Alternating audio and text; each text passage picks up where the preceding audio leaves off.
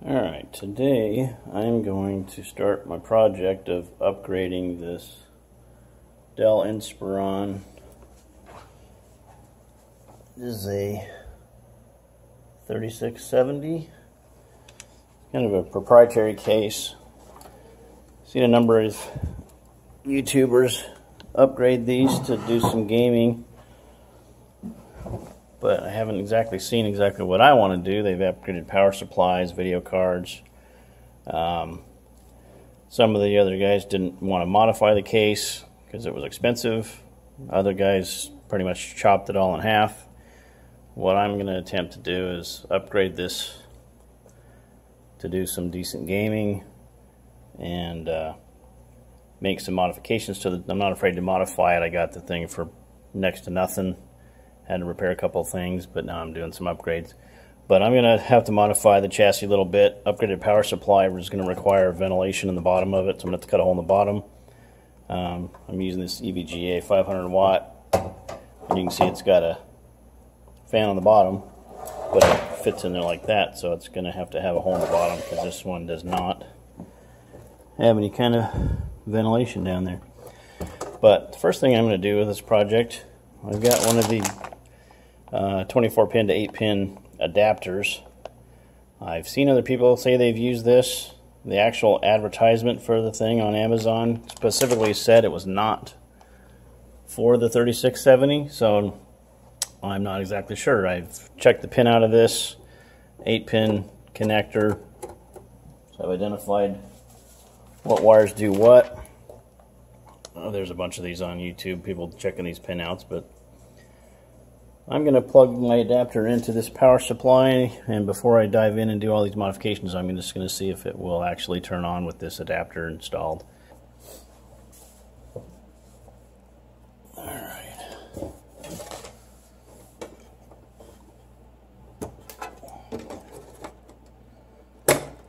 Plug those two connectors got here, but this is off of Amazon. There's several available on there.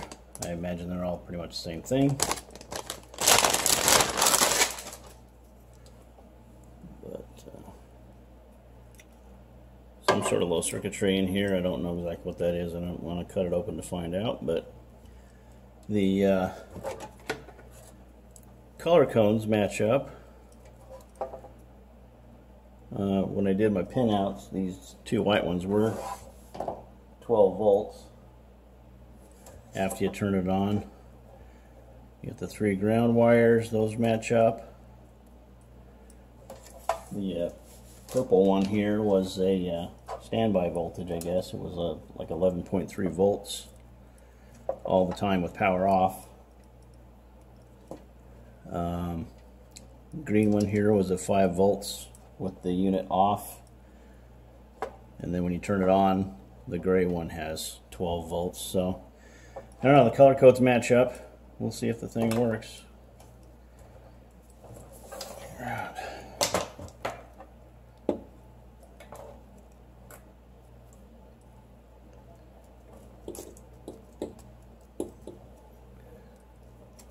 It's plugged in.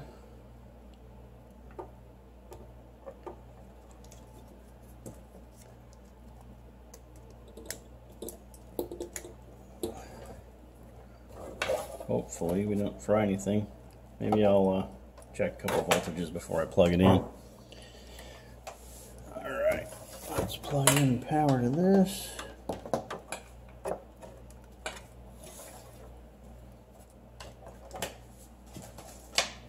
Get the voltmeter out.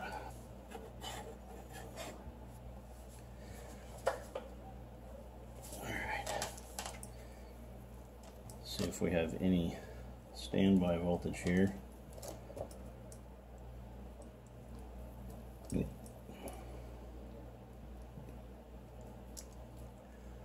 So purple, yeah, purples give us our standby voltage. Let's see if the green one has our 5 volts on it. It's only got 2.4, that might be an issue.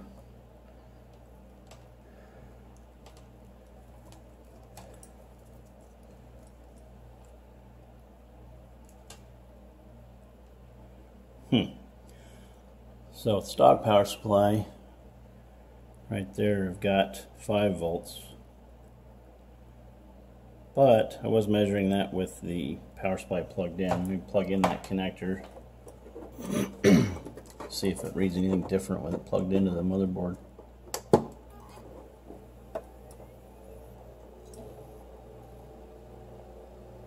Yeah, motherboard did kind of fire up when we did that. CPU, let's plug in the CPU connector. Alright, that's a good sign. Usually when you apply power to this computer, it fires up for a few seconds and then it shuts off.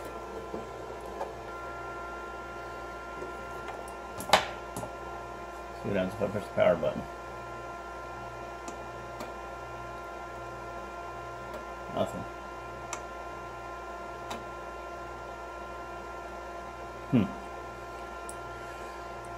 Well, that's not good. Let's try rebooting it and see what happens.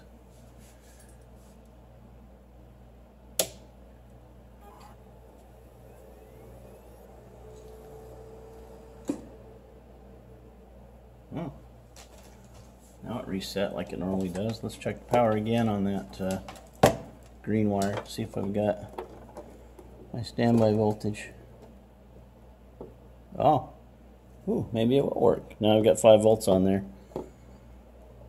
And let's check the purple wire. Yeah, I got my 12 volts there. Huh. Well, let's fire this thing up, see if it works. Push the power button. Oh, it did fire up. That's good. Scoot this over. Take a look at the computer screen. Yeah, we're booting up.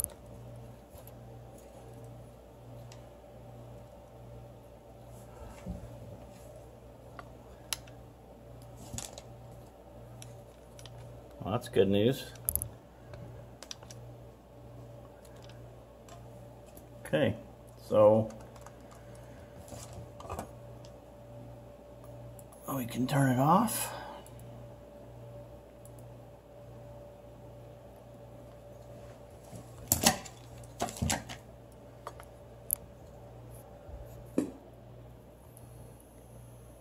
So, interesting. So this adapter, even though the ad on Amazon says this is not for this particular model of computer, it sure seems to work.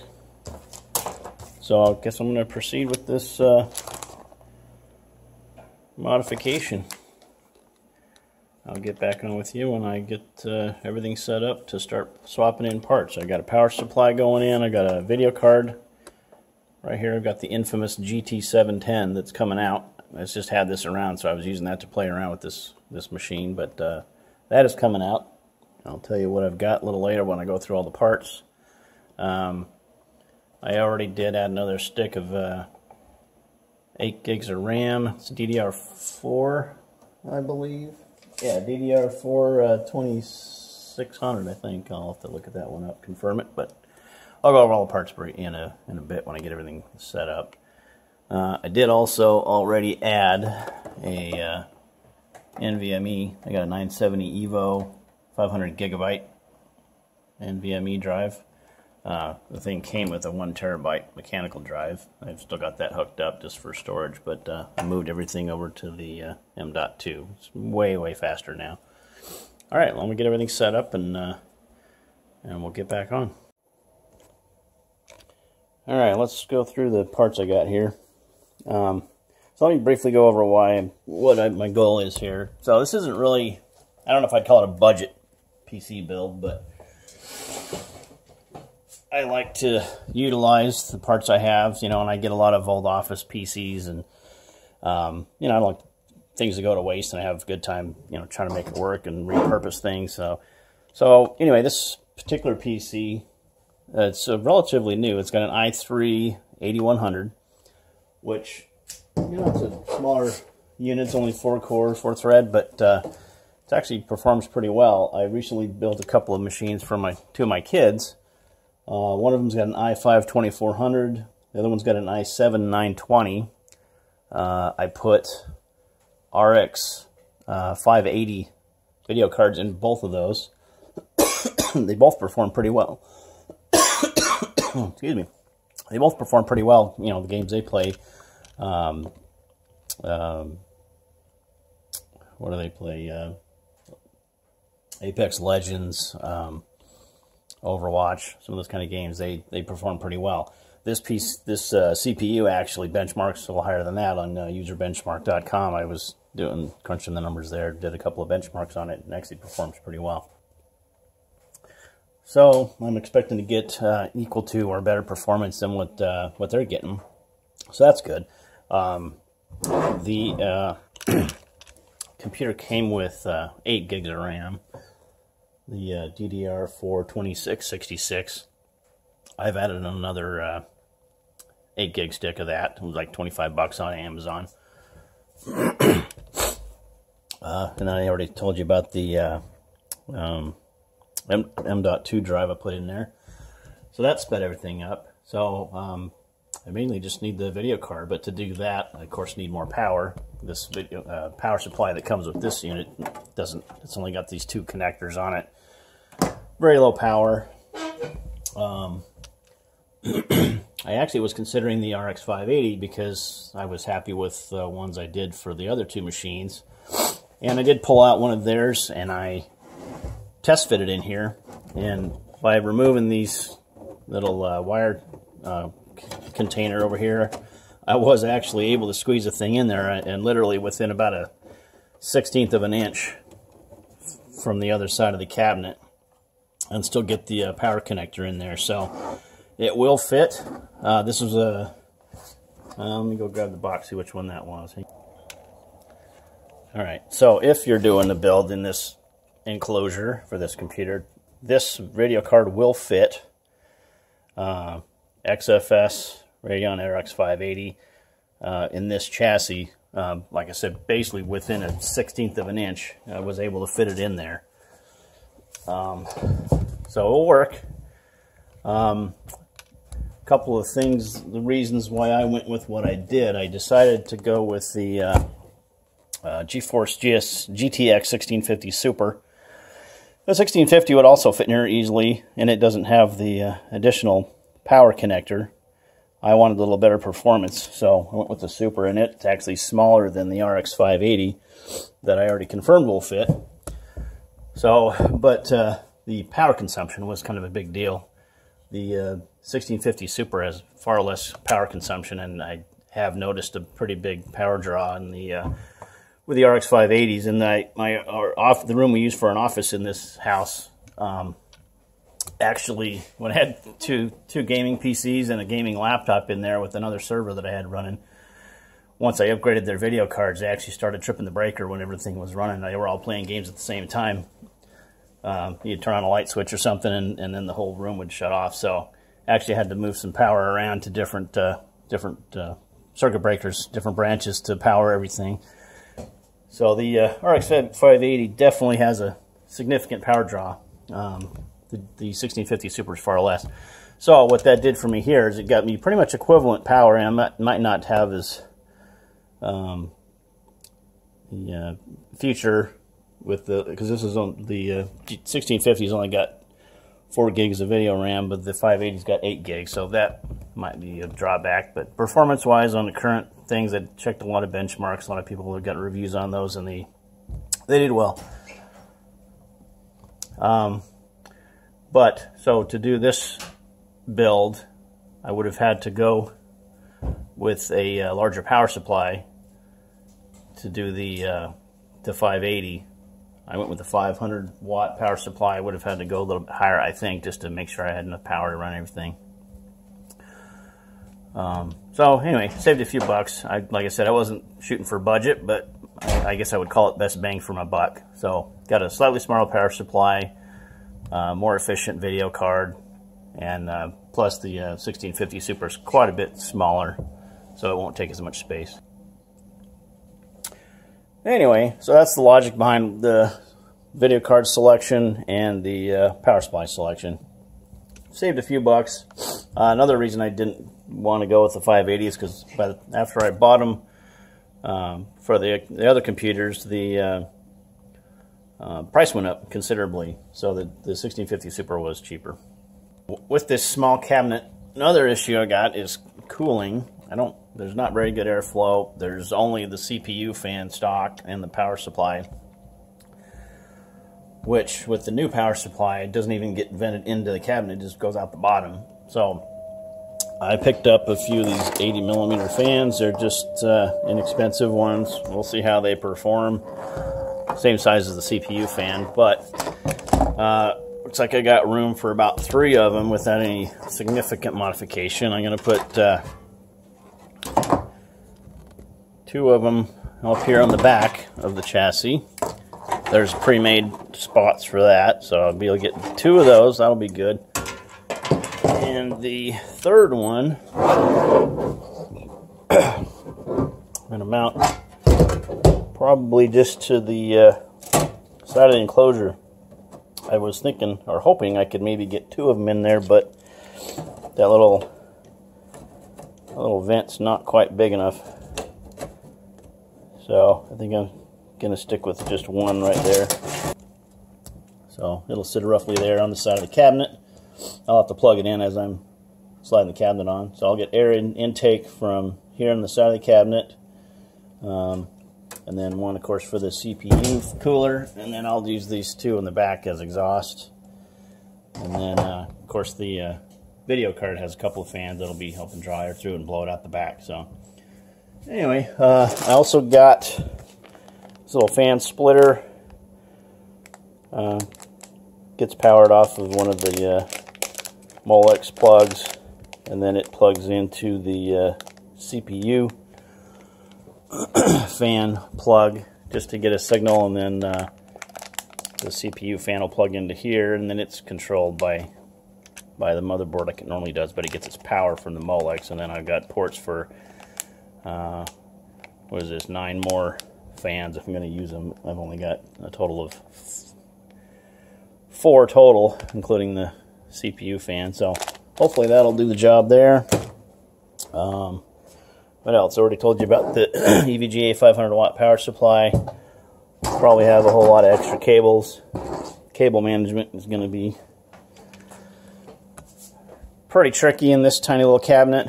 I might have to try to get a bunch of that kind of bundled up in here out of the way.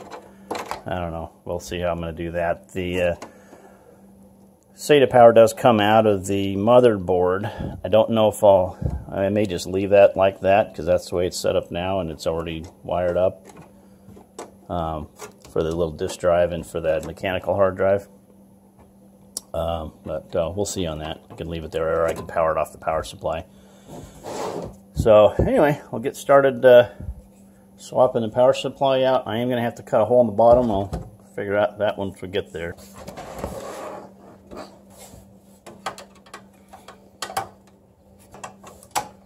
I'm not sure yet if I'm going to have to modify any of this other part of the chassis to get this to line up with the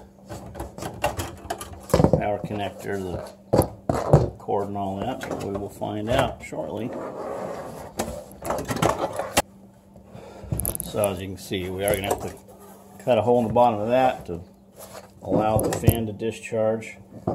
It is kind of spaced up just slightly, but that would certainly be a deadhead for that fan. It wouldn't get nearly the circulation it needs. So first let's take a look and see how this lines up in here. I have no idea. Let's see if the holes line up. Oh, they don't actually. Here's the power plug. So right there, the holes are lined up, but the power connector is not quite. I'm going to have to trim out that enclosure a little bit to fit it around that. So not a big deal. Just trim that a little bit and it should line right up.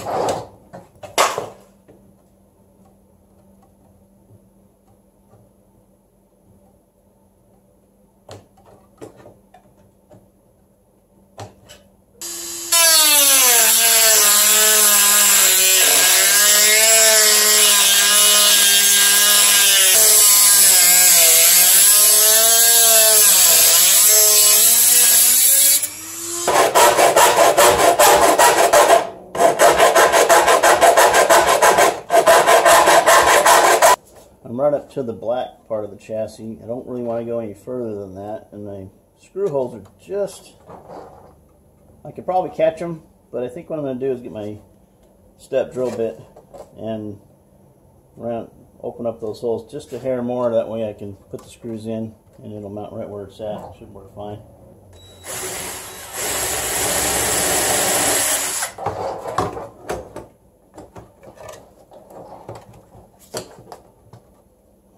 I think that's going to be perfect. Alright, now I need to figure out where the hole in the bottom's got to be. I've got a 4-inch and I got a 5-inch hole saw. I cut that one. It's pretty much the whole bottom of that thing. Yeah. I think I'm going to go with the 4.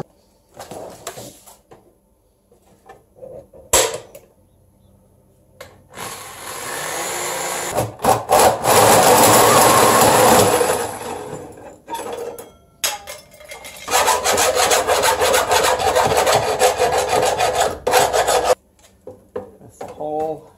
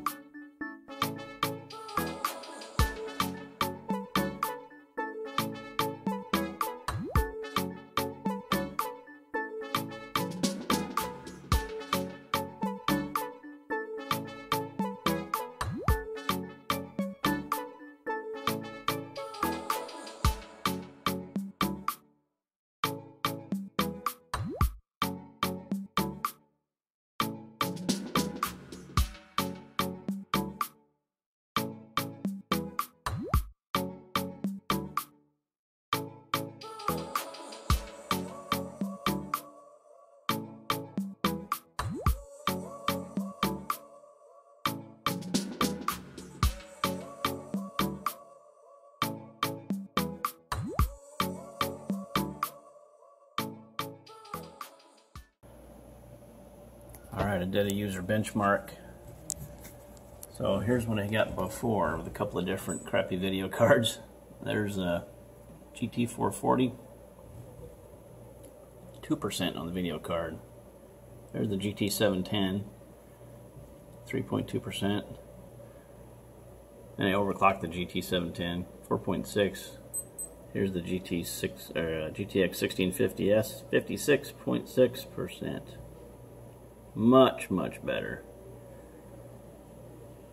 So 53, 90, 43. Everything went way up. This is a pretty solid machine.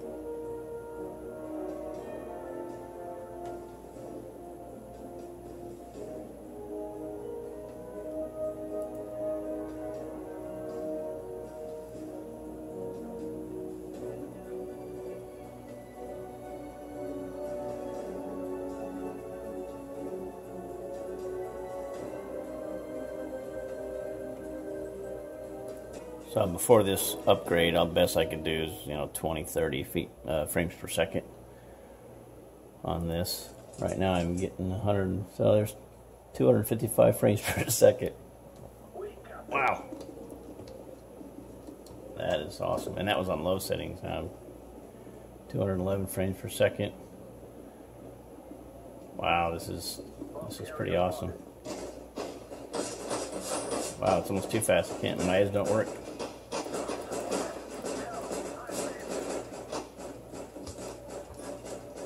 I gotta get used to this thing going so fast.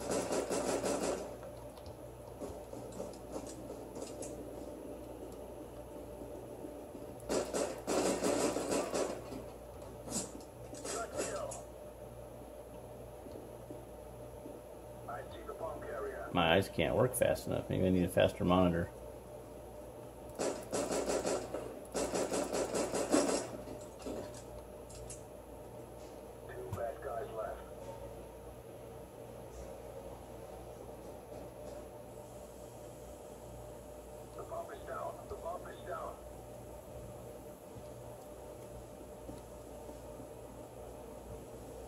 Wow, 300 frames per second almost. 294 frames per second. This is awesome. Play around with some Apex Legends. I don't really know how to play it. I'll just go to the firing range and run around just to see what this... Now I've got it locked on VSync. It's showing it's steady. 60 frames per second, 57% GPU, 16%. Let me go in and turn off the VSync so it'll let it basically unlock the video frame rates. Let's see. So video, here's what I've currently got. Full screen, 69. So if I turn off this VSync,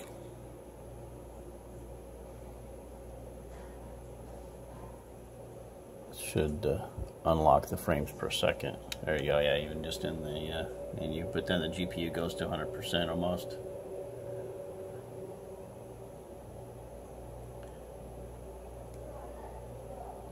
Let's go into the game, see what it does. Definitely puts a bigger load on it, and with my monitor is only a 60Hz monitor, so I probably really can't take advantage of that extra GPU usage to get those extra frames per second. I don't know that I can tell the difference anyway, personally, but I'm not a big gamer. But anyway, just to show you what it'll do. If you had a better monitor, it would certainly be better.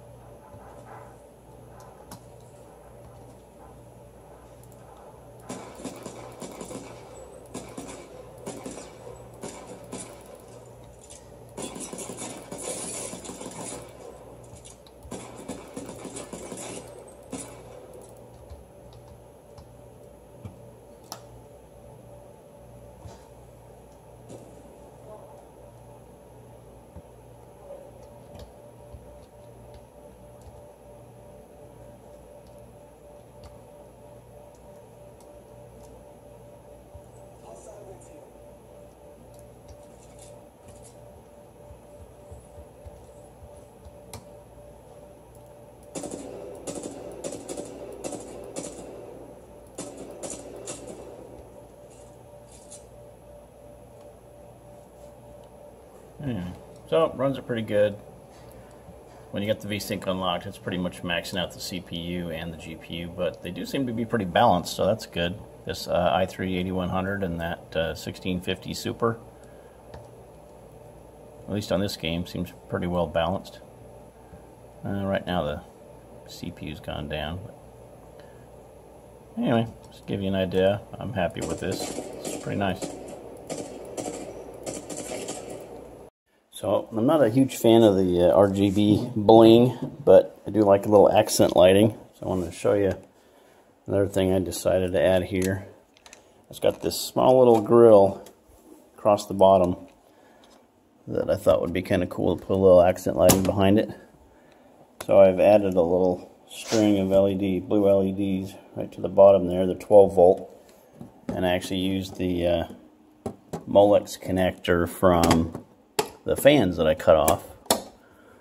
So gives me a little bit of the color, nice little accent lighting, and it actually looks pretty classy. I'll fire it up here and show you what it looks like. So it's daytime, so I'm not sure. I'd close the blinds, see if we can see the light. It's fired up. So just a real subtle added light, looks pretty cool at night. Just a little accent lighting at the bottom, real classy. Not overbearing or cheesy looking. So anyway, that's all the bling I'm putting on this thing. Other than that, it just looks like a pretty nice standard business computer, but a little muscle under the hood.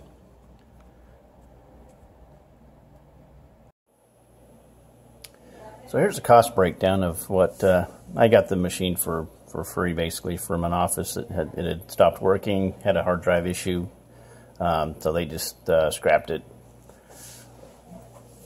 I got the hard drive swapped out. Of course, I'd put the M.2 drive in there, but here's a breakdown of everything I purchased to do it, and then just some labor. The GTX 1650 Super, $189 is what I got it for. They go up and down all the time. So at the time I bought it, that's what it was. 500 watt EVGA power supply, $45.99. Chassis fan hub, $12. 24 pin to 8 pin power supply adapter, $12. Used 3 of those 80 millimeter fans. They were $3.50 each. I got 1 stick of 8 gig RAM just to double up my RAM, so I got a total of 16 gigs. $26 for that, and then the 500 gig NVMe drive, that was $69. Of course they go up and down. So anyway, at the time of this purchase, when I bought all these parts, I got $365 into this machine. So anyway, wasn't looking for a total cheap, budget machine, but like I said before, best bang for the buck's what I was looking for. I just wanted a clean, decent machine. I already had the chassis, already had a machine that ran pretty good, just needed some upgrades. So I wanted to see what I could do with it, but pretty happy with it. I think it turned out nice. It's a clean machine, with a little extra bling on it. Very clean.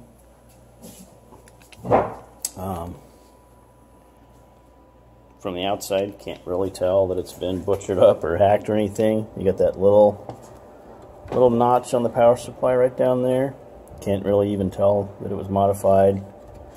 And then of course we got the fan at the bottom. Could have gone, lined it up a little bit better, but I think that's going to be just fine. If it starts getting warm at all, I might put some bigger feet on it just to get it up off the table a little bit, but it seems to be off far enough. I wouldn't put it on any kind of carpet or anything, but on a hard surface, seems to work just fine. So anyway, hope you enjoyed the build. See what you can do with a little office machine. You get a halfway decent CPU. So $365, pretty satisfied with that. All right, thanks for watching.